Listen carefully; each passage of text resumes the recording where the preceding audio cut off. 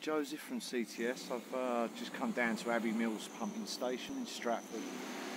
Just come down to do a short video on augmented reality and using a 3D model to look at tunnels and pipes and topographical information which has been aligned to site.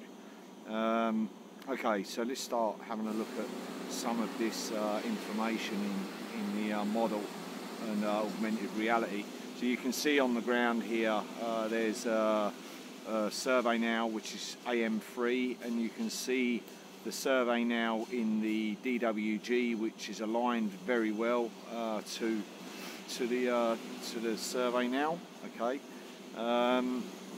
we've also built into the model a representation of a couple of 1500 1.5 diameter pipes that run through this manhole. There's a shaft that goes down, and then underneath you should be able to see the pipes.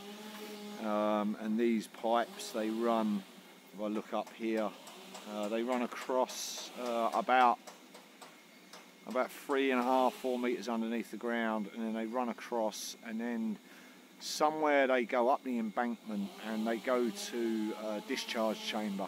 Okay, so you'll see the discharge chamber over there in the cyan colour, and you should be able to see the pipe underneath the ground and the pipe where it goes up at an angle up to the discharge chamber. And behind there you'll see some other large diameter mains. They're about 2.4 diameter, which are part of the NOS trunk sewers that feed East London and other places. Okay, so we'll look back and you'll see, I'll have a walk over and stand directly over the top of the manhole so you can see the pipe that runs underneath the building.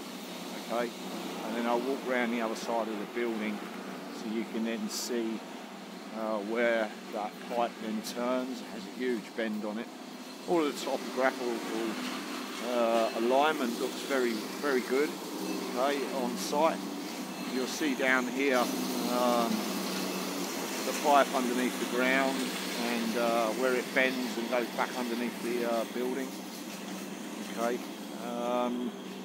and then we'll follow that. I'm going to try and stand directly over the top of it here. Okay, so you'll see that, and you'll see that it goes down and it goes to a valve which is inside this wonderful building. I don't know too much about the history of this building. In the 1800s it was built. Incredible architecture. They've done it well then. This used to have a huge chimney on it. I don't know when they took it down, but this actual site took a couple of bomb blasts back in the 1940s.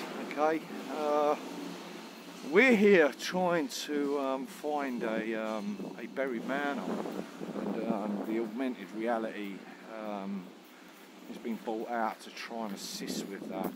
Okay, so as I approach the front of Abbey Mills, okay, you'll see all that. You should be able to see the pipes running underneath the ground, and I'm approaching a manhole here, which is the one that we're looking for.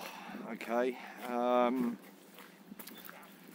yeah, we've started excavating, and they found a tunnel here underneath this car park, or this forecourt entrance. There's multiple tunnels under here, not very deep at all, and the manhole that we're looking for was unfortunately removed at some stage, so it's been quite difficult to find.